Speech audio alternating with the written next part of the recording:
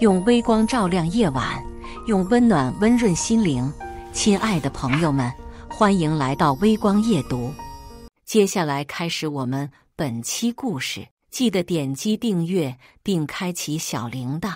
男友嫂子怀孕后，我好心让男友一家住我家，他们却因为我来了月事，把我拦在门口。准婆婆满脸嫌弃，不知道你嫂子怀孕了吗？染了一身晦气还敢回来，是不是想克死我金孙？我据理力争，却遭男友怒骂，都要嫁过来了还斤斤计较，你怎么这么自私？我气笑了，直接找来电钻钻开门，要么滚，要么就等着我给你们的脑袋开开眼。下班回到家，我早已因为痛经虚弱不堪，肚子里像是有一双手在不断的翻转撕扯，我脸色苍白，浑身无力，痛到站都站不稳，双腿也像灌了铅一样举步维艰。好不容易走到家门口，我眼前发晕，险些瘫倒在地。早上出门急，忘了带止疼药，这才导致痛经的情况加重。现在的我只想赶紧进屋吃颗止疼药，好好睡一觉。可当我输入密码的时候，电子锁却变红，发出了滴滴声，密码错误。我以为手误，又重输了一遍，结果却是一样。腹部又传来绞痛，我疼得难受，无奈之下只能给男友李航打电话，想让他帮我开门。电话接通了，但没等我开口，电话就被挂断。而这期间，屋内隐隐约约传来了李航的手机铃声。我立马反应过来，李航是在家的。我皱了眉头，拖着虚弱的身子疯狂敲门。李航，开门，我知道你在里面。没等来李航的回复，却听到了李航他妈徐香兰的声音：敲什么敲？我们是不会放你进来的。我懵了，我自己的家我却不能进，这叫什么道理？没等我反应过来，就听徐香兰继续说道：谁让你今天来了月事？那玩意儿阴气重，青青又怀着孩子，你满身污秽进来，可是会冲撞我金孙的。没一会儿，屋里又传来了嫂子柳青青的娇柔的声音：乔乔，你这么懂事，肯定不会故意进来冲撞我和孩子的，对吧？他们直接给我扣了一顶大帽子，我要是拒绝，倒成我的不对了。我有些生气，但碍于他们一个是孕妇，一个是老人，又是李航的妈妈和嫂子，还是压下火气，好言好语道：阿姨，嫂子，这不是污秽，是正常的生理现象。还有，我现在痛经疼得难受，就算不进去，你们起码先让我进去拿个止疼药。说这话时，我已经疼得冷汗直冒，声音也带上了几分颤抖。屋里沉默了片刻，我以为他们松口了，可下一秒，徐香兰却怒吼出声：拿什么拿？你一进来，晦气不也进来了？南乔，我看你是存心要克死我的乖孙。偏偏这时柳青青还在一旁煽风点火：乔乔，你怎么这么不懂事？就算不为我肚里的孩子考虑，也得为你未来婆婆考虑一下呀。她年纪大了，经不起折腾，你就别惹她生气了。妈，乔乔还小，不是故意顶撞您的，等以后过门慢慢教就是了。在柳青青懂事的对比下，徐香兰骂我骂得更凶了。你学学你嫂子，怀孕生子，三从四德，孝顺长辈，这才是合格媳妇的样子。不像你，出言不逊，还是难孕体质，真是作孽。小航怎么找了你这么个不下蛋的母鸡？我眼看和他们说不通，只能拍门把李航叫出来。李航，你出来，别装死。好半天，李航才终于开口：他妈和他嫂子都这么欺负我了。我以为他多少会帮我说上两句，可是他的话却出乎我的意料，让我震惊不已。南乔，我妈说的对，你一身污秽，回来难免冲撞了嫂子。嫂子肚里的可是我们老李家的香火，你这几天就出去住，什么时候月事没了，什么时候再回来？我愣在原地，这还是我记忆里那个善解人意、温柔体贴的暖男吗？我和李航相恋5年，这期间他一直对我很好。在我被人欺负孤立的时候，是他将我护在身后，替我抵挡流言蜚语；也是他跑断腿求辨人，帮我澄清辟谣。在一起后，李航对我更是各种照顾。他知道我痛经，所以总是会贴心地为我备好卫生棉和止疼药，按时给我送饭，还会细心替我清洗月事弄脏的衣物。我痛经时，他更是推去重要晋升酒会，只为留下照顾我。李航就像冬日里的暖阳，总能在我需要的时候出现，温暖照耀着我。可他现在怎么变成了这样？之前他从不嫌弃我的生理现象，现在却说这是污秽，还要我月事期间出去住。明明这是我最脆弱、最需要人照顾的时候，他一直都知道的。屋里的徐香兰怒喝一声，打断了我的思绪。愣着干什么？还不快滚！要是我乖孙，有什么好歹？我要你好看。李航没说话，也是默认了徐香兰的话。我顿时怒火中烧，也顾不上痛经了。这家人都欺负到我头上了，再忍下去，我就是孙子。想到这儿，我抬手就朝门上重重拍去，一字一顿道：这是我家，要滚也是你们滚！听我这么说，屋里的徐香兰也是拔高了音调：什么你家？这明明是我儿子的家！我当场气笑，我怎么不知道我家什么时候变成了他儿子的家？这房子是我全款买下，用作婚房，因为李航的工资全用来补贴家人了，平时花销都靠我接济。房子一到手，李航就拎包入住，说可以节省房租，还能培养感情。我寻思有道理，也就答应了。这之后，李航又多次提出要把他乡下的一大家子接来一起住，毕竟是婚房，我觉得这样不好，就拒绝了。房本在我手上，李航也不好说什么。但就在上个月，李航突然提出要把他嫂子接过来养胎。他嫂子月份大了，他妈照顾不过来，而且我家离医院近，方便生产。李航再三保证他嫂子生完孩子立马就走。在他的软磨硬泡下，我还是松口了。我以为只有他嫂子会过来，结果他一家都来了。李航解释说这样方便照顾嫂子，人都来了，我不好赶走，只能同意。他们一开始还装一下，后面发现我好说话后，就开始肆无忌惮了。不仅吃我的住我的，更是花我钱，还抢我的主卧，甚至因为柳青青怀孕，把我的爱猫都送走了。我为此和李航大吵一架，每次发生矛盾，李航就说软话哄我，看在他的份上，我一忍再忍。没想到他们却越发变本加厉，现在不仅把我拦在门外，还说这是他们的房，他们怕不是早就盯上我的房了。我气得肚子都不疼了，疯狂捶门，住我家还敢这么狂？一家子的吸血虫，赶紧从我家滚出去，不然别怪我不客气。话音刚落，里面就传来了柳青青的抽泣声。瞧瞧，我知道你嫌弃我们农村人，我走就是了。说着要走，却半点没有开门的意思，只是一个劲儿的哭。偏偏就有人吃这一套，只听李航隔着门怒骂出声：难瞧，都要嫁过来了，还斤斤计较，你怎么这么自私？自古以来，女人来污秽都是不能上桌的，让你出去住几天又怎么了？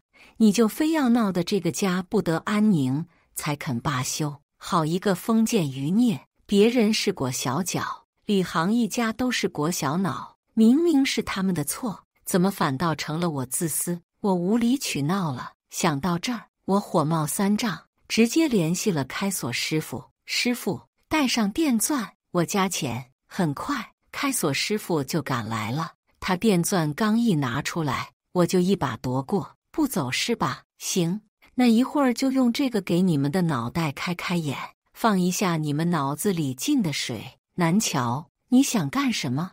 屋里可是有老人和孕妇的，你敢？屋里传出徐香兰惊恐的声音，开锁师傅瞬间抹了一把虚汗。那个，要不别用电钻了吧？我帮你重置一下密码就好了，很快的，就用电钻。今天我非把这门钻开不可。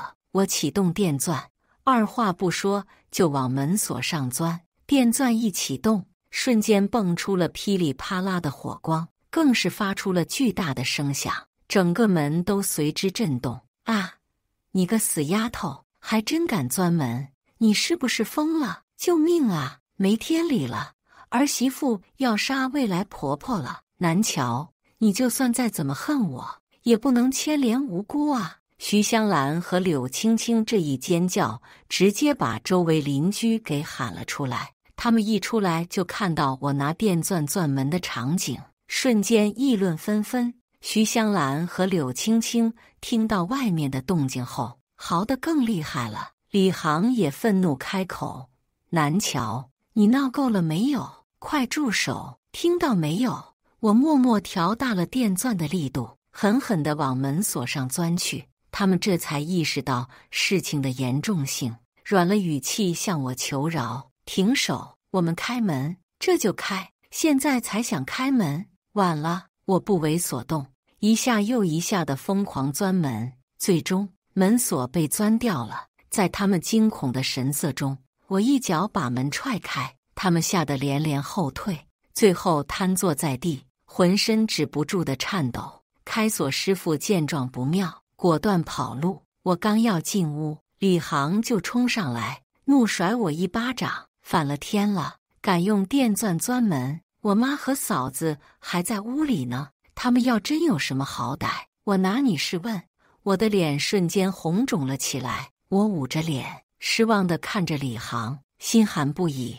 我之前怎么没发现他是这样一个大男子主义的暴力男？从小到大，我爸妈都没打过我，他凭什么打我？无理的还不是我，而是他们。要不是他们不肯开门，我也不至于用电钻暴力开门。他们明明一直吸血我，却凶我骂我，甚至还上手打我。我真是瞎了眼，对这样一家人掏心掏肺的好。想到这，我反手甩了李航一巴掌：“你们吃我的住我的，我倒要看看你们怎么拿我是问！”李航瞪大双眼，难以置信地捂着脸：“你敢打我？我一向都是好说话的，这还是我第一次对他发这么大的火。”看到李航被打，柳青青眼里瞬间闪过一丝担忧。徐香兰心疼地抚摸李航的脸，转头恶狠狠地瞪我。李航他哥李空一向护弟，见我打李航，又害柳青青受惊，当即怒目圆睁，就要上来揍我。臭娘们，敢打我弟，你找死！在他的拳头要落到我身上的时候，我利落地把电钻往鞋柜上一钻：“你动我试试！”鞋柜当即被钻出了硕大的孔洞，李空瞬间怂了，果断收回拳头，默默退到了一旁。我把电钻开到最大档，拿着电钻步步逼近。李家人明显被吓了一跳，抱成一团就往后躲。后面他们实在是退无可退了，只能像老鼠一样躲在角落里瑟瑟发抖。见我丝毫没有停手的意思，徐香兰急眼了，憋红了脸，唾沫星子乱飞：“我们可是你未来婆家，你敢这么对我们？果然是有娘生没娘养贱丫头，难怪你娘死那么早。”我的手不自觉地攥紧，冷眼看向李航。李航摸了摸鼻子，心虚地把头转到一边：“我妈在我很小的时候就病故了，这件事我只和李航说过，我真心待他，他却反手把我给卖了，还任由他妈戳我痛处，怪我眼瞎，找了这么一个下头男。”想到这儿，我瞥了徐香兰一眼，冷冷开口道：“彼此彼此，总比你这个没爸没妈的老畜生强。”徐香兰气得脸上一阵青红交错，钢牙都要咬碎了。她抡圆了手臂，做事就要上来扇我。在她的巴掌要挨到我时，我闪身一躲，她扑了个空，整个人重重地摔倒在地，不仅闪了腰，更是把额头给磕破了，躺在地上直叫唤。李航见状，连忙将徐香兰从地上扶了起来，冷眼瞪我：“南乔，给我妈道歉！你打我的事，我姑且不和你计较，但你冲撞我嫂子、推我妈的事，不能就这么算了。你现在就把房子过户给我妈和嫂子当赔罪，以后更要听我的，我说什么就是什么，不然我就不娶你了。到时候看你一个二手货，有谁敢要？”徐香兰和柳青青疯狂应和：“我儿说的对，择日不如撞日，今天就把房子给过户了。弟妹，你可想清楚啊，这年头同居过的女生都是破鞋，也就我们李家不嫌弃你。他们是怎么做到吸我血还这么理直气壮的，还想逼我就范？看来是我太纵容他们，他们还真把自己当主人了。”我冷声回怼：“门都没有，还有，我还没结婚，你们就说我是破鞋，那你们结了婚生了娃的算什么？破鞋中的破鞋！”徐香兰气得跳脚：“你骂谁呢？臭丫头！你今天要是不把房子让出来，信不信我让小航报警抓你，告你故意伤害，威胁我？可惜我可不是吓大的，那你报吧，报警！我求之不得。”李家人只是口头说说，真要报警又怂了，最终还是好心邻居帮忙报了警。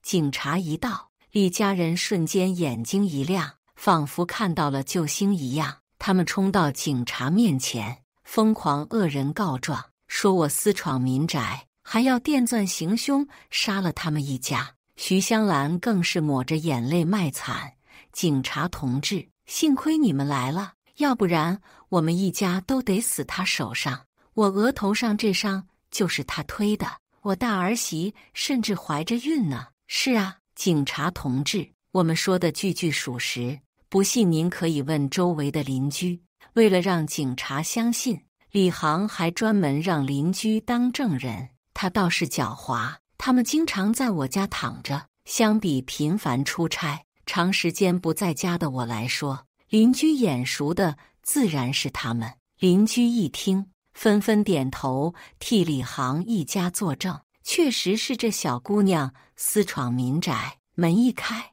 小姑娘就拿着电钻冲进去，可吓人了。警察看向我的目光变得审视了起来，李航眼里闪过一丝得意，趁机向我索赔：“警察同志，他这不仅是非法入侵，还故意伤人。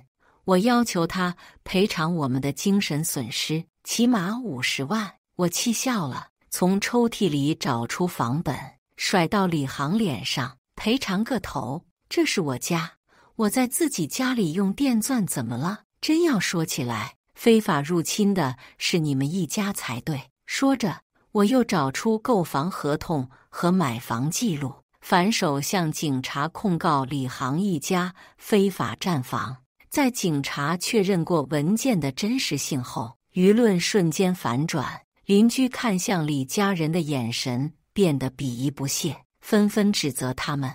原来是他们占了别人的房，不要脸！李家人的脸瞬间绿了，难看至极。但徐香兰依旧嘴硬：“不许说我儿子，结了婚之后什么不是我儿的，这早晚都是我儿的房子，我们住一下又怎么了？房本在谁手上就是谁的房子，和结婚无关。”看徐香兰的架势，警察自然明白是怎么回事，当即冷了声音，毫不客气地替我对了回去：“还有，南小姐的行为不犯法，倒是你们非法占房是事实，南小姐的诉求是成立的，听到了吗？还不快滚出我家！”见我态度坚决，李航这才知道我动了真格，连忙软声道：“都是一家人，没必要这样吧？小两口哪有不吵架的？床头吵架床尾和。我们也不和你计较了，这事就这么算了。我冷笑，谁和你们一家人？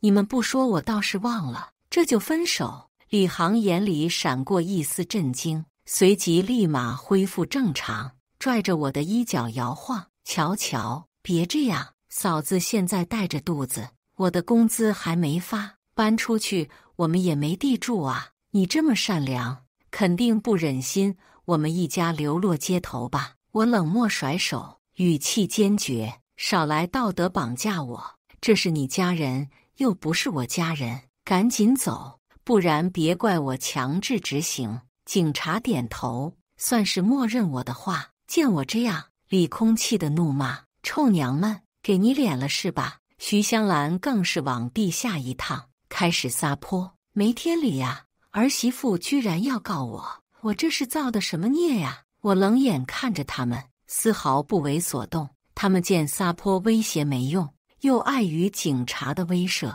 只能不情愿地打包行李，一步步地往门外挪。南桥，你别后悔！就在他们要转身离去的时候，我出声制止。等等！李航猛地回头，满脸欣喜。瞧瞧，我前面说笑呢，就知道你放不下我。下一秒，他的笑容却僵在了脸上。你们倒是提醒我了，产检的费用，这段时间你们偷拿偷用我的东西，还有你们一家吃喝拉撒花的钱，可还没清算呢。说着，我给他列了一份账单。看到账目后，徐香兰惊呼出声：30万！你这是敲诈！这些都是你们的花销，这个是1万的产检费，这个是柳青青撑破的那条价值5万的绝版礼服，这个是你偷用的限定口红2万。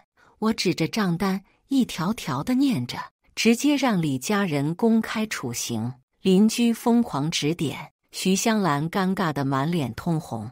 李航见状，和他家人说了什么，下一秒他们直接讨好我。柳青青更是当众给我下跪：乔乔，我们知错了，你就再给我们一次机会吧。我果断拒绝。李航气得就要冲过来揍我，试图武力威胁：南乔，我们都放下身段给你道歉了，你还要怎样？他还没碰到我就被警察拦下了。警察表示我是维护合法权益，不赔偿就只能强制执行，搞不好还会留案底。徐香兰一听，疯狂摆手：不行不行，不能留案底，会影响我儿的前途的。在警察的威慑下，李航只能咬牙拿过账单，带着家人愤愤离去。临走前，不忘愤愤瞪我一眼：南乔，你给我等着！我知道他们不会轻易放过我，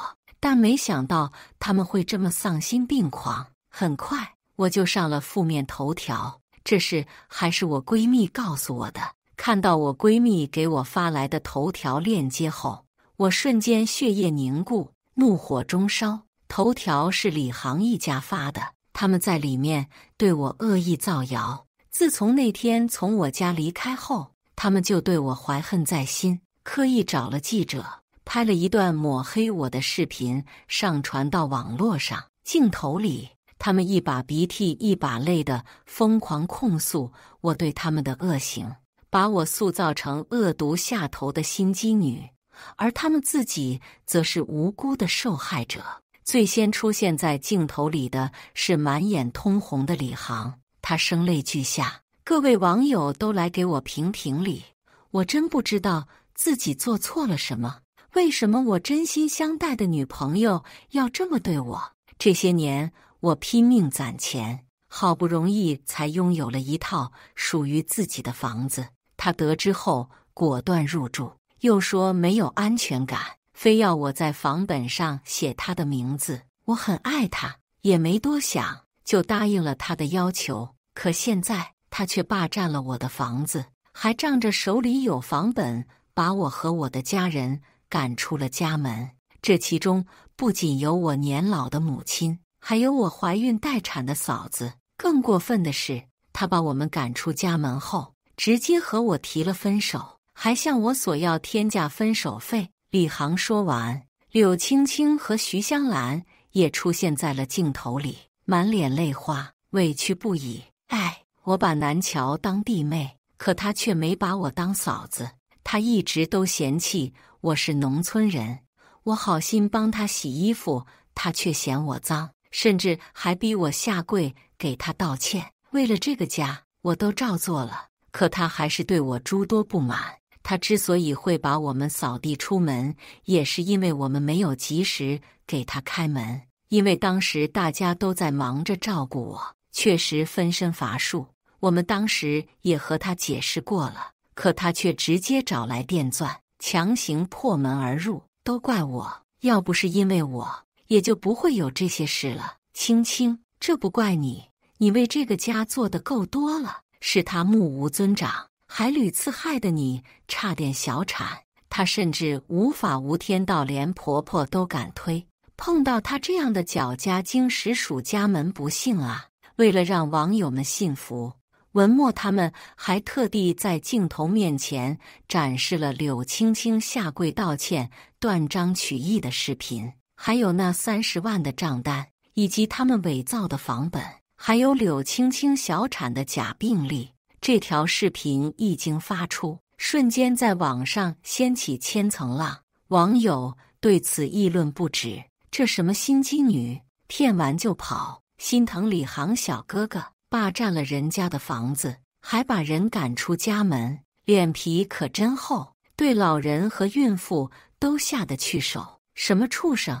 我还是头一次听说天价分手费，开眼了。抱抱青青，遇到这么一个绿茶弟妹真是太惨了。她就是无赖，妥妥白眼狼，就仗着你们对她好为所欲为。这要是我，直接巴掌伺候，逼怀孕嫂子下跪，殴打未来婆婆，还要吃抹干净婆家，活久见，尊老爱幼的传统美德都学狗肚子里去了。隔着屏幕，拳头都硬了。有没有好心人有着女友的联系方式？我让他重新做人。在网友的热议下，视频持续霸榜头条，舆论也在不断发酵。他们不知从哪弄到了我的联系方式，疯狂打骚扰、电话谩骂，更是发骚扰短信问候全家。在这期间，李航趁机给我打来挑衅电话，落井下石。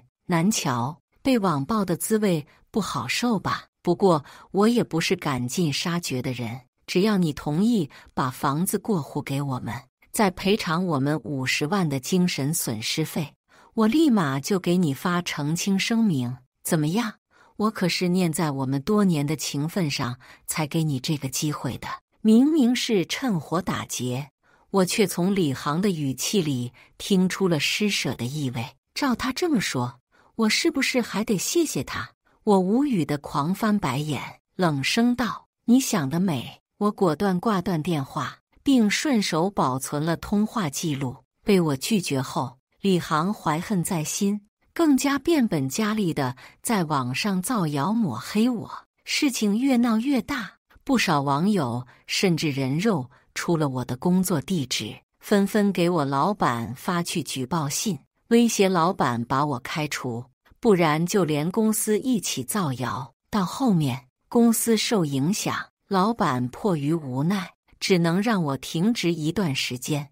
而在我停职在家的这段时间，李航并没有停止造谣，一开始只是发帖控诉，到后面他们在粉丝的提议下，甚至专门开了个直播间，在里面疯狂诋毁我，持续引流的同时，还能赚取部分网友的打赏，一举两得。李家人当真是猖狂，他们真以为我没办法对付他们了。之前不对付他，是因为忙着工作，不想浪费时间在他们身上。现在托他们的福，我停职在家，有大把的时间陪他们好，玩不死他们。既然要反击，首要的就是收集证据。我看着之前顺手保存的通话记录，勾起了微笑。第一个证据搞定，不过仅凭这个还不够。李家人能言善辩，搞不好还会被他们倒打一耙。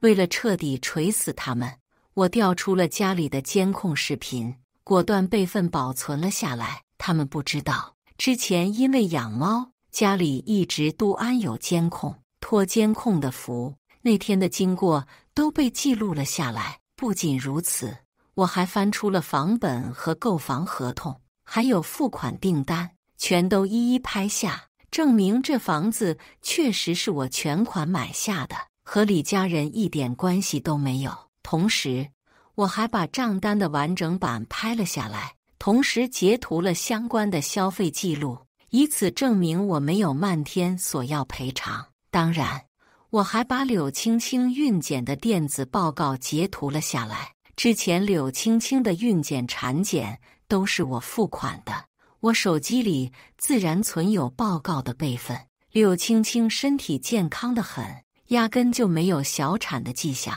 除此之外，我还专门找警察要了笔录，征得同意后拍了下来，收集整理好所有的证据后，我并没有立马发到网上，我在等一个能让李家人彻底身败名裂的机会。很快，在李家人的引导以及网友的不断谩骂下，舆论顺利到达了顶峰。就是现在就是曝光真相，锤死李家人的最佳时机。在热度最高的那一刻，我趁机进入直播间，看到我进来后，李航当即冷了脸：“南乔，你把我们一家害成这样，还有脸来？”网友也是叫骂着让我滚。在李航要把我踢出去前，我先一步把打包好的证据以及提前编辑好的文字甩到了弹幕上。在赶我出去前，不如先看看这个。我想说，你们都被李家人给骗了，我可不是什么恶毒心机女，心机算计的反倒是他们一家。他们一直以来都在吸血白嫖我，这房是我全款买下的，房本和购房记录为证。李航从始至终就没出过1分钱，因为他把钱都补贴给家人了。得知我买了新房后，李航果断拎包入住，后面更是把他嫂子接过来养胎，还把他妈和他哥一起接过来住。他们一家有工作，却还是花我的钱，吃我的用我的，甚至鸠占鹊巢，反过来让我滚。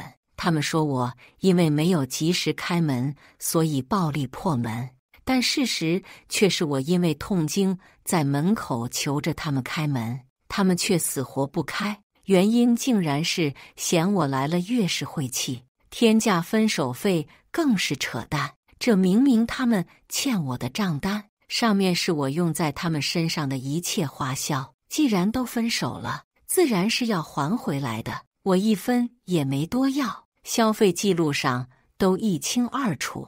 至于我推他妈，我让他嫂子给我下跪道歉，那更是断章取义。大家可以去看对峙当天全过程的监控，事情根本不是像他们说的那样。听我这么说，直播间瞬间安静不已，网友都跑去吃瓜了。好一会儿，弹幕重新霸屏，依旧是骂声如潮，只是这一次骂的不是我，而是李家人。搞了半天，我们都被骗了，把我们网友当猴耍呢。不是一家人不进一家人，这家人真是无耻至极，没下限，没节操，吸血人家还要把对方赶出去，甚至还造谣对方，真贱，没一个好货。男友软饭且大男子主义，嫂子绿茶且心机，婆婆更是恶毒，摊上这家人也是倒了血霉，供你们吃喝这么久，开个门都不肯，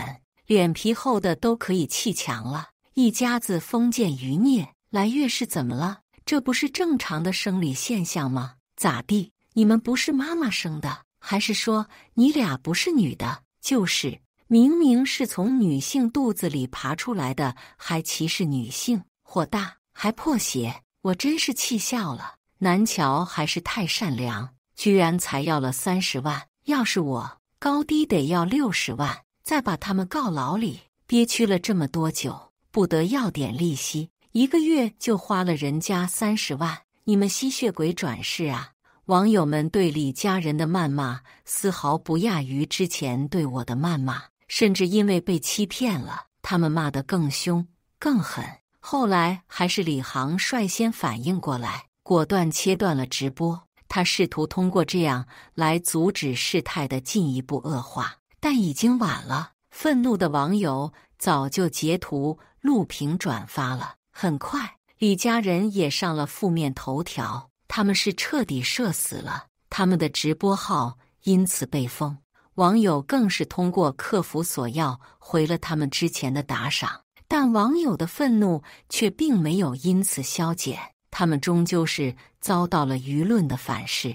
为了发泄愤怒，网友人肉了他们的基本信息，骚扰电话、骚扰短信连番上阵。不仅如此，网友还天天给他们寄恐怖包裹和装着死老鼠尸体的快递，让他们惶惶不安，甚至就连他们走在路上都能被网友扔臭鸡蛋、泼粪水，被折磨的那叫一个痛苦不堪。而网友在人肉李家人的过程中，还意外发现了李航和柳青青不可告人的秘密。集美们，我前面翻看柳青青的朋友圈的时候，突然发现里有她和李航的合照，这两人该不会有点什么吧？这名网友还好心地把合照发了上来。照片里，李航把头紧贴在柳青青的孕肚上，笑得一脸幸福。我心里顿时升起了一股不祥的预感，他俩该不会是……我保存了照片，并顺着照片的线索调查了下去。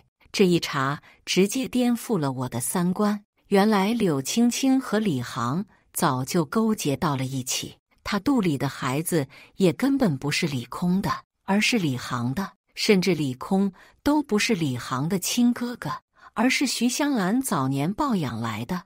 而就在李空被抱养来的第2年，徐香兰怀孕了，生下了李航。我看着收集到的证据，震惊不已。难怪之前我就觉得李航对柳青青不一般，每次我和柳青青发生矛盾的时候，李航都会下意识地偏帮柳青青。我的猫也是李航送走的，因为柳青青猫毛过敏，甚至就连李航难得买水果回来，也是买柳青青喜欢的车厘子，而不是我喜欢的草莓。而柳青青怀孕的那段时间，恰好就是李航天天出差加班的时候。我真傻，居然被这个狗男人蒙在鼓里骗了这么久，甚至还掏心掏肺地对他好，对柳青青好。而他们早就做了对不起我的事，背着我在我的房里苟且。一想到李航和柳青青做的那些事，我就一阵作呕。等缓过来后，我将证据截图保存。这时，李航给我打来了电话，疯狂向我求助。乔乔，我错了，求你帮帮我，你能不能帮我们发个澄清声明，让网友别再来打扰我们了？这些网友太可怕了，我们都快被逼疯了。呵，背叛我的狗男人还想让我帮他，你做梦！我想都没想，果断拒绝。被我拒绝后，李航当场恼羞成怒，对着我破口大骂：南乔，你良心都被狗吃了吗？要不是我，你以为你能有今天的成就？我对你那么好，你却恩将仇报，你给我等着，我不会放过你的。恩将仇报的到底是谁？你心里清楚。还有，谁放过谁可还不一定呢。挂断电话后，我联系上了李空，把李航和柳青青腻歪在一起的合照，以及我收集到他们在一起的证据，全都发给了他。发完后，我还专门配文：你还不知道吧？你弟和你媳妇可是给你准备了好大一顶帽子，还有，你只是李家的抱来的养子。看到已发送3个字，我不由勾起了唇角。同时，我还联系了专业的律师团队，准备李航一家，让他们偿还欠我的30万。我有预感，李家很快就要大乱了。没几天，就传出柳青青被李空硬生生打流产的消息，而李航也被气上头的李空拿刀砍断了一条腿。徐香兰在劝架的过程中也被李空瞎了一只眼。真相揭露的那一天，李家一阵鸡飞狗跳，最终李空因故意杀人被判无期徒刑，被抓进了牢里。而我在李家最虚弱的时候，趁机提起上诉。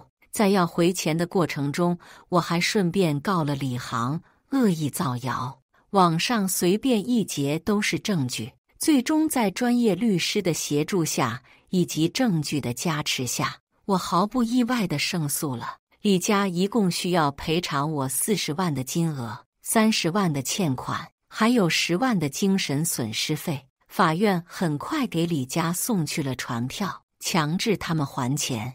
为了还钱，李航一家被迫卖掉了乡下的老房子，又把家里值钱的东西都卖了，还拿出了多年的积蓄，东拼西凑才勉强凑齐了钱。等还完钱后，他们没地方住，李航又因为声名狼藉被开除，断了收入。他们想再找工作谋生，但因为之前在网上彻底社死，压根找不到工作。最终他们一家只能沿街乞讨，被迫流落街头。对于他们的遭遇，我丝毫不同情，只能说是活该。这之后他们没再来打扰我，我的生活也是恢复了平静。我以为能一直这么持续下去，但这份平静很快就被再次打破。某天，我像往常一样下班回家，却发现门半开着。我心下一惊，当即冲进屋里查看，还没反应过来就被人一棍子敲晕，两眼一黑，当场昏死了过去。再次醒来时，我发现自己处在一个又脏又破的猪圈里，空气里满是令人作呕的臭味，而我手脚都被反绑着，根本动弹不得。南桥，你总算醒了。阴冷的声音从我头顶传来，顺着声音望去，我看见了好几张熟悉的面孔，李航、徐香兰和柳青青，果然是他们。我看着他们，冷声道：非法绑人，恶意囚禁，你们这是犯法，3年起步。现在把我放了，这样还能从轻处罚，不然到时候可就不止坐牢那么简单了。我话还没说完，徐香兰抬脚就给了我一脚，破口大骂：死丫头，你搁这儿威胁谁呢？再乱说我就把你舌头割掉。李航见状也在一旁冷笑：南桥，看来你还没搞清楚状况，现在你可是阶下囚，有求于人的不是我们，而是你，而且我们都被你害成这样了，还会在乎犯法吗？我们绑你来就是为了和你同归于尽的。李航话音刚落，柳青青就红着眼冲到了我面前。一段时间没见，我差点没认出这是柳青青，她哪有之前的精致模样？此刻的她蓬头垢面，眼窝凹陷，面容憔悴，肚皮更是干瘪不已，说是索命的女鬼都不为过。在我震惊柳青青巨大变化的时候，她已经伸手掐住了我的脖子。贱女人，都怪你，要不是你，我早就过上了幸福的生活。明明我怀上了金孙，我才应该是地位最尊贵的那个人，凭什么我比不过你？凭什么你过得比我好？就差一点，我就可以母凭子贵了。你为什么要告诉李空我和李航的事？是你毁了我的一切。滔天的恨意让柳青青的手越收越紧。就在我要窒息的时候，李航出声阻止了他。就在我以为李航还有些良知的时候，李航下一句话却让我如遭雷击：青青，这女人害死了我们的孩子，还害得我们这么惨，这么轻易的让她死，岂不是便宜她了？我要扒她皮，抽她筋，敲碎她的骨头，让她生不如死。徐香兰也咬牙切齿，拿着铁锹在一旁附和，最后再把这个毒妇活埋了，让她给我的金孙陪葬。他们凶神恶煞地看着我，一时间我竟分不清我面前的到底是人还是恶鬼。在我愣神间，李航双眼猩红地朝我逼近，抬手给了我好几巴掌。他的力气不算小，几巴掌下来，我已经被扇得嘴角发猛，嘴角渗血了。见我这样，李航脸上闪过一丝得意，眼里满是偏执和癫狂。难瞧，你也有今天，我早就看你不爽很久了。我们会变成今天这样，都是拜你所赐。要不是你，我怎么会落得这样的下场？都是因为你，我们才会被网暴，也是因为你，我们才会家破人亡，更是因为你，我们被迫卖房，身无分文，最后只能流落街头，沿街乞讨。这一切都是你害的，凭什么你这个罪魁祸首屁事没有？我们却过得这样凄惨，我不甘心，你毁了我们，那我也不能让你好过，就算要下地狱，我也要拉你一起。说着，李航怒目圆睁，眼里满是杀意。我死死咬唇，克服恐惧，强迫自己和他对视。再坚持一会儿，他们马上就赶到了。为了争取时间，我冷声回怼道：李航，会变成今天这样，纯属你们咎由自取。要不是你们欺人太甚，总是肖想不属于你们的东西，也不会变成这样。你们怨不了任何人，要怪就怪你们自己。听我这么说，李航当场气炸，双眼都在喷火，而我还在不断地刺激他。你还和柳青青做那种龌龊事，让人作呕。估计你们的小孩也嫌弃有这么一对恶心父母，所以才不肯来到这世上。听我这么说，李航和柳青青的脸气得都变形了，铁青至极。而我在拖延时间的同时，也在默默打开了我防身手镯里的刀片，一下又一下地割着绳子。这边李航已经火冒三丈，气得抄起一旁的镰刀就要朝我劈来。就在他要劈到我的时候，我先一步割断了绳子，直接一个灵活闪身，躲过了攻击。李航的镰刀没劈到我，反倒是劈到了我身后的徐香兰身上，当场把徐香兰的手给劈断了，鲜血飞溅。徐香兰的断手还好巧不巧地掉在了猪盆里，直接被猪吃进了肚里。徐香兰痛呼一声，当场气晕过去，而我趁机解开了脚上的绳子，就要往外跑。难瞧，你该死，老子杀了你！气愤不已的李航挥舞着带血的镰刀就要朝我劈来，而柳青青不知什么时候绕到了我身后，拦住了我的出路，并且将我死死地钳制住。眼看镰刀就要落下，在这千钧一发之际，他们及时赶到了。是的，他们不是别人，正是警察。只见警察直接一窝蜂地涌了进来，浩大的声势把李航和柳青青吓得愣在原地，纷纷停止了动作。趁他们分神的空隙，警察一脚把李航和柳青青踢飞老远，更是反折双手，三两下就将他们制服。做完这一切，警察连忙过来给我松绑。南桥女士，没事吧？我冲他们微笑道谢。没事，多亏你们及时赶到，那也是你安全意识高，提前报警，还随身携带定位器，不然我们还不一定能赶到。听着我和警察的对话，李航和柳青青突然意识到了什么，纷纷朝我射来眼刀。什么？你竟然报了警？贱女人！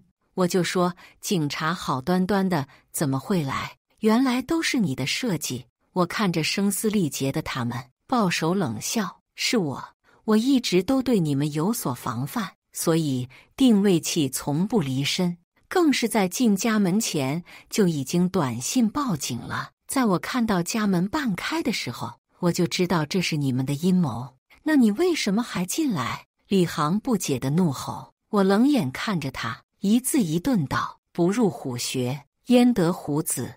我要不进去，怎么让你们放松警惕？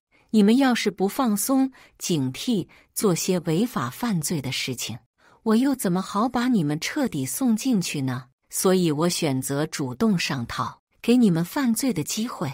好在你和你妹也是没让我失望。现在人赃俱获，你们往后的日子可真是有盼头了啊！南桥，你设计我，你个贱女人，老子要杀了你！你个害人精，心机女！李航和柳青青就像两个炮竹，一点就炸。他们还想再说什么，但已经被警察强行压了下去。我则配合警察做了个简单的笔录，最终因证据确凿，李航和柳青青故意杀人罪成立，喜提10年的有期徒刑。而徐香兰因为是从犯，只被关了几天。放出来后，他叫嚷着要和我同归于尽。你这个灾星，你还我儿子！在得知弄伤我之后，李航会罪加一等，只有求得我原谅李航，才能从轻处罚的时候，徐香兰果断松了手，一把鼻涕一把泪的和我磕头认错，求我谅解。乔乔，阿姨知道你心善，你就原谅小航吧，他真不是故意的，就是气上头。你要怪就怪我，是我教唆他绑你的，也是我教唆他对你动手的，千错万错都是我的错呀！你怎么对我都可以，求你放过我儿吧！我冷声拒绝，我不是圣母，不会原谅伤害我的人。李航必须为自己的行为付出代价。被我拒绝后，徐香兰整日以泪洗面，疯狂内疚自责。她始终觉得是自己害死了李航。不久后，听说监牢周围出现了一个疯了的女瞎子，她本来就瞎了一只眼，现在另一只好眼也被哭瞎了，每天就在那附近徘徊，嘴里始终重复着一句话：对不起，儿啊，是妈的错，妈对不起你啊！这个疯了的女瞎子不用想也知道，肯定是徐香兰。李航会变成今天这样，都是他妈的溺爱造成的。对李航的愧疚将会时刻伴随着他，他余生都不能释怀。至于李航，据说他在牢里也很不好过，他好巧不好和李空关在了一起，而彼时李空已经凭借自己的蛮力混成了牢里的大哥。在李空的指示下，李航一进去就被孤立，沦为了食物链的最低端，不仅被迫当狗腿，还要当李空的出气筒，每天疯狂挨揍。有一次他实在受不了，当场给了李空一拳，结果被愤怒的李空当场折断手指，打断了另一条腿，更是被小弟痛揍了一整个下午。听说那天下午牢里都是他的惨叫声。而柳青青进去之后，试图绿茶投机取巧，可惜里面的人根本不吃他这一套，他取巧不成，还树敌众多。因为一次争执，被人打掉了牙齿，拔光了头发，还撕烂了嘴。我丝毫不同情他们的遭遇，只觉得大快人心，这都是他们罪有应得。这之后，我没再关注他们的消息，他们也渐渐淡出了我的生活圈。摆脱了他们之后，我不再内耗，也重新回到了公司，专注自己的事业。经过我的努力，事业蒸蒸日上，我也越发自信，前路美好，未来可期。感谢大家的观看，欢迎大家在下方评论区讨论。如果你喜欢这类故事，记得点击订阅微光夜读，并分享给更多的人，这会对我帮助很大。再次感谢大家的观看。